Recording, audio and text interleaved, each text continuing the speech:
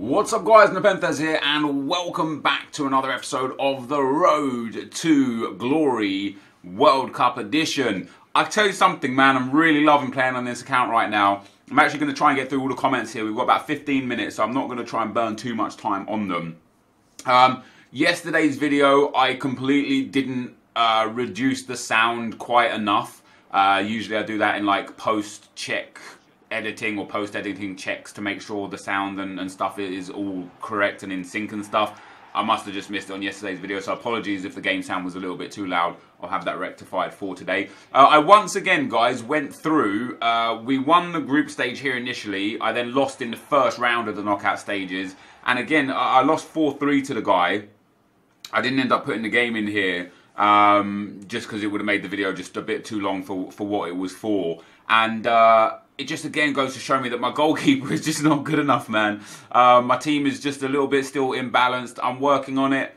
And we're also in a point as well where only the people that have exceptional teams and are good enough to win the World Cup go into the knockout stages now. And it's really changed the dynamic of how easy it is to win the World Cup based on how easy it was the first few days. And the reason why that's changed is because as more and more people are recognizing that, hey, if I don't win the World Cup, it's better for me to rinse the group stage. What they start doing is rinsing the group stage. And so all the people that can comfortably win the group stage but can't win the World Cup are just staying in the group stage. But all the people that think that they're and are good enough to just constantly win the World Cup are going through to the knockout stages. And as everything within the World Cup mode right now, it's created another imbalance where basically all the lower caliber players are in the group stage and all the higher caliber players are in a knockout stage, and it's just created a massive imbalance in terms of the player base. With that being said, I have still won the World Cup several times. On my other account that I stream on, I've won the World Cup 4 times out of 4 whilst going through the knockout stages. It must be just because my team is like basically the best that you can get. And so obviously my team carries me to that regard, whereas my team on this account is a very good team, but not the best that you can get. So it doesn't carry me through those really tricky games where I really need it.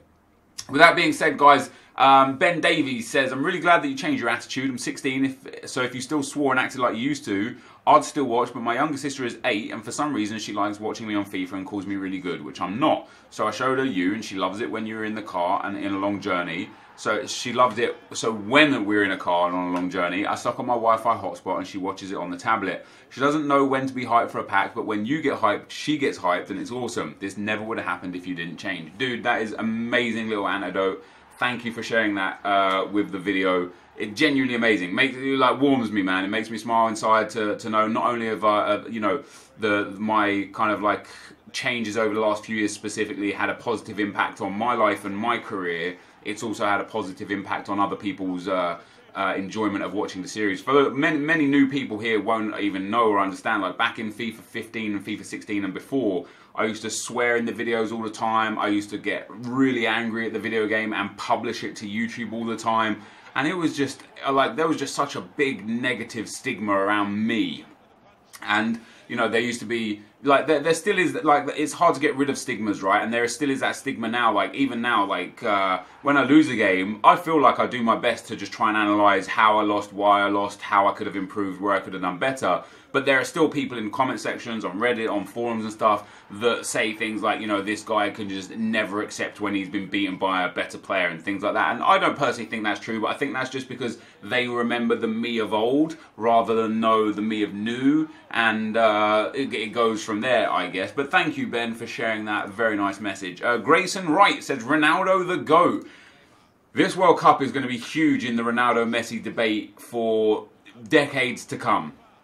At the time of recording this video, of course, Ronaldo not only completed an insane hat-trick against Spain, he scored a penalty, a free kick in the dying minutes of the game from a tough position under so much pressure to rescue a point, and got just generally a hat-trick, right? Messi missed the penalty, missed several free kicks and couldn't score against Iceland. Now I know Iceland played a very more defensive, compact style of football compared to what Spain played. So, you know, in some regard, even though the Icelandic team is far worse than the Spanish team were probably more open and susceptible to conceding than the Iceland team because of the way that they set up. However, this World Cup is going to be really defining for both of these guys' careers, as I say, over decades. If Ronaldo continues to smash it and scores goals against Iran and Egypt and comes away as, you know, the World Cup's record this and record that and record the other, I don't think you'll have an argument to suggest that he's not better than Messi.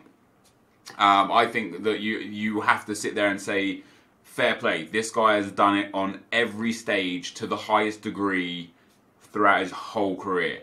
With Messi, however, he's constantly missed penalties for Argentina. He's bottled games like against the final in the Copa America against Chile. Messi bottled that.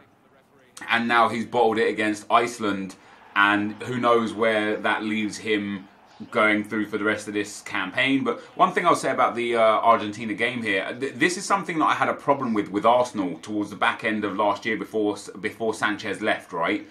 I hated the fact that in the 3 or 4 months before Sanchez left, everything was about him. All the Arsenal players would be scared to pass to each other because he would get the hump and he would sulk. If any time we had the ball in a positive attacking area, the ball would then get fed to Sanchez, and it would usually result in the attack getting broken down because people could just, you know, push on to Sanchez, more than one defender on him, it's a problem. Sanchez was dropping so deep to like the halfway line and stuff to pick up the ball because he felt so he just felt like so much so that he was the man, that he could do everything, that he just demanded the ball. And in the end, it was a negative thing for Arsenal. Now, I don't necessarily think Messi is standing there screaming for the ball and desperate for the ball. And Messi, to what I saw and what I've seen of him when he plays for Argentina, isn't like the kind of guy to sulk when someone doesn't pass to him or anything. But what Argentina do is they only pass to him, and it's a big problem. Right at the end of the game against Iceland, Argentina had everybody and their dog in the box, and of course Iceland did as well. But you've got Higuain in there, you've got Banega in there, Otamendi was up in there. Like, there were some big dudes, not that Banega's big, but there were some big dudes in there and some clinical finishers. The guy on the right hand side has the ball, Messi's at the top of the box. I'm thinking, like, you got to whip that in, man. A good ball here. Higuain's going to find that space. He's going to get that goal. Aguero's in there. He's going to get a chance to score. You know, you got, like, Di Maria's in there. He'll have a chance to score. Whip that ball in and see where it falls. No. The ball got cut back to Messi at the top of the box. 3 players push out to him. He loses the ball, and that's the end of the game.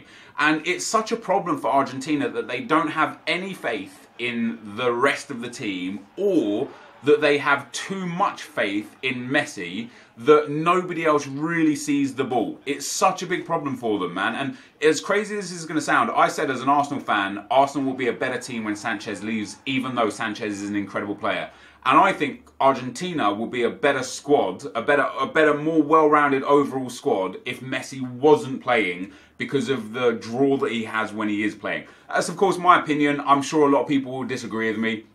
But that there, of course, is my opinion. RMI says, what is even the point of playing the World Cup mode when everyone has the best players already? I have a great squad with Pele, Neymar, Ronaldinho, Paul Pogba. I did only 14 games so far. There's nothing to play for because I'm not good enough to win the World Cup online. What are your thoughts? And this is what I said earlier. The reason why I love playing this game right now, dude, is because it takes me back to FIFA before competitive FIFA was a thing. It takes me back to FIFA 16, 15, 14, 13, 12 and 11 when I used to play the hell out of this game for fun and could actually have fun. And the reason why it's fun is because when you just rinse and repeat the group stage, you'll play, like, it's fun to play. And yes, I'm winning a lot, which is obviously fun. But just generally speaking, because the level of FIFA is lower than Foot Champs and Division 1, than the knockout stages of the World Cup, I'm actually able to appreciate this game for what it should be. And that is a game that is fun to play. And I can't tell you how long I've waited for something like that. And that's why you see me rinse and repeat the group stage so long, is because I genuinely enjoy playing this game in this part of this game mode. I just love it. And so when you say, what's even the point when you've got all the best players? You know what the point of FIFA is? Is to play the game. Is to play football. Is to play the game of football. And so for me, the point of me playing it, even if I had every single player in this game on World Cup mode, I would still play the group stages over and over again because it brings back the memories of actually enjoying FIFA. I try and score skill goals. I try and have, you know, really good like passing moves. I try and score long shots. I try and score advanced rainbow volleys from the halfway line. And it just allows me that freedom of just playing for fun. And that's why I keep playing this game. And that's why I love what the World Cup game mode has brought. Even though with much like everything, there's still things that I think they could improve on. There's definitely things that aren't to my personal liking within this game mode. But yeah, in terms of just completely rinsing and repeating the World Cup group stage, I like it, man. I do like it. The next comment is from Spelly. Says, Nep, I reckon EA should release daily objectives where you have to score goals from the players, nations playing that day. It would help people using less icons, like today, score with Egypt or Uruguay player. Hope you and your family well. Yeah, I would love to see stuff like that, dude, just to open up the diversity of the teams. Because right now, as the previous comment, you know, expressed so well, everyone basically has everything already. Even if, like, look at this account I played on. We've only got like a few games played. What, like 60 games. And I already have like 5-6 icons and incredible, like, you know, Messi, Neymar. I have incredible things, and I've barely played the game, and I've not spent any coins or anything. So objectives would be really, really welcome. Adam says, Nep, love your content. I hope your family as well. Thank you, man. He says, why do you think EA have scaled the rewards back? For example, in FIFA 14, it was 30k for a win, and today it's only 15k for a win. This makes me not even want to try and win the World Cup. I think the reason why they scaled it back, dude, is because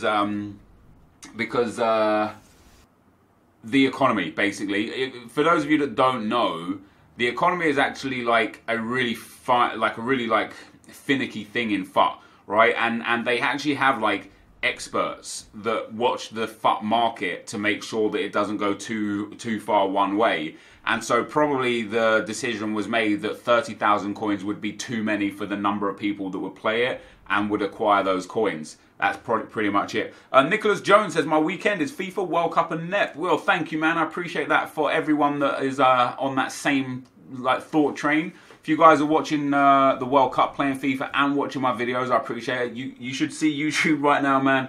It's on the floor for FIFA because everyone's watching the World Cup instead of watching FIFA, which I completely understand. Me, myself, I'm watching so much World Cup right now that I'm struggling to get the content made that I need to get made. Normally, you know, it takes up most of my day to make the content, and I have a little bit of spare time here and there. With these World Cup games, I have like, not only do I have next to no spare time, but I also have no time to watch all of the games. Like right now, it's 5:10. The 5 o'clock kickoff has kicked off. It's 10 minutes in, and I'm recording a video right now because got to make that content. But yo, I appreciate you being here, dude. Next comment is Big H. Why use Fernandinho over Deco? Sorry if I spelled it wrong. By the way, amazing YouTuber. Love the series. Thanks, Nep. Just for better balance in the team. Sometimes using the better player is not what's best for the team. Deco is not a defensive-minded midfielder, and one of the problems that I have with my current lineup is that it's too imbalanced in terms of attack and defense. I have so many attacking and creative midfielders and attackers, and no box-to-box midfielders or defenders, and that was a problem. Well, now that we have Fernandinho and Lothar Matthäus, we actually have that kind of sewn up now. Obviously, I would much appreciate a better CDM, maybe a Kante or a Paulinho, but in the meantime, Fernandinho is the best that we've got available to us for that CDM role. And if I played Deco in that role or played a different formation where we didn't have a CDM, I end up suffering quite a lot of goals because of it. And then the last comment is from 64 Ahmed, says, after the World Cup is done, the game will probably be near done. Would you then consider getting into other games like Forza or Fortnite or even some mobile games? Hope to hear back. So the end of this video here is coming up in 1 minute. It's going to take me more than 1 minute to talk about this real quick. So afterwards, it's basically just going to be like my team screen or something on the screen so that you can see that. The reason, like, YouTube have changed some stuff recently that makes it near impossible for a channel like mine where it's dedicated to one game to play other games even for a small period of time. I talked about this a little bit before, and I'll talk about it a little bit again here for you guys because I can't remember if I talked about it on this channel, on stream, or on the other channel. Right now, when I upload a video, it's a FIFA video. You guys watch that video, so YouTube looks at you watching those videos and says, hey, he's watching these videos, we'll keep sending these to his sub box. Every time I upload a new video, you get a notification, you get that in your sub box. Like YouTube is saying, this guy wants this content, let's give it to him. If I started uploading Fortnite videos every other day, or every third day, and you didn't want to watch those Fortnite videos, what would happen is for that portion of people that don't watch Fortnite but do watch the FIFA, YouTube says, oh, this guy isn't watching every other video or isn't watching every third video, therefore he's not fully engaged with this guy's content, therefore we won't promote this to a subscription feed, we won't give notifications, and it will generally create a problem in that sense where even though you're subscribed to my channel, you won't know I've uploaded unless you manually come to the channel to check.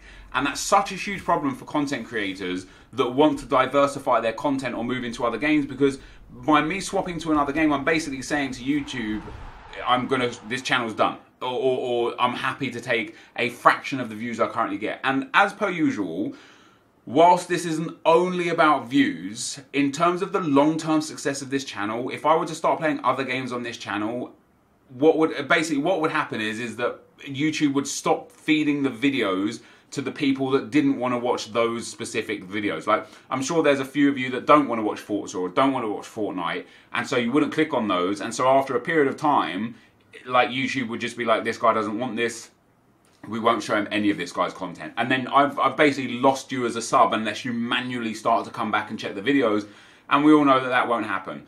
Like, it might happen initially, but there's so much content out there on YouTube and there's so many incredible FIFA content creators that you'll end up just getting into a habit and a pattern of watching them instead of watching me, and then I lose that viewer for the long term. So whilst I would love to play other games, I genuinely would, it's just such a big problem, and the solution is make a third channel. But 3 channels is just too many, man. I've tried it before, it's just too many. 2 channels, I'm surprised I lasted so long on this channel. Like, we're heading into our 3rd year now on this channel. And I'm surprised, as I say, that I made it that far in. But yeah, so it's just a really tricky scenario. Maybe I'll try it, you know, maybe anyway that people aren't watching the FIFA videos either, so even then YouTube are like, oh, this guy's not watching any of this guy's content, so we'll stop. So maybe I'll do it anyway and give it a try. We'll see. I would love to upload more Fortnite to this channel. I'm just not good enough. I'm just bad at Fortnite, I'll be honest, guys. I have 2 solo wins, that's it. I get like 3 to 5 kills a game as a good game. A great game would be like 6 to 8 kills, and an average game is like 0 to 2 kills. I'm not really that good at Fortnite to the point where I think you guys would like to watch it, but who knows? Maybe I'll try it out. Let's you know what? You got to take risks in this industry sometimes, haven't you, to make it and to push on to the next level. Maybe I'll try it out. I don't know. I'll record. I tell you what, I'll record some Fortnite tonight. I'm sure I'll stream it with Nick. I'll record some stuff tonight. I'll upload it tomorrow, and we'll just see how it goes. That's probably the best I can offer. This, though, guys, going to be the end of the video for today. If you did enjoy it, be sure to leave a like, comment, and subscribe to my channel if you haven't already. But for now, guys, I'm out. Peace.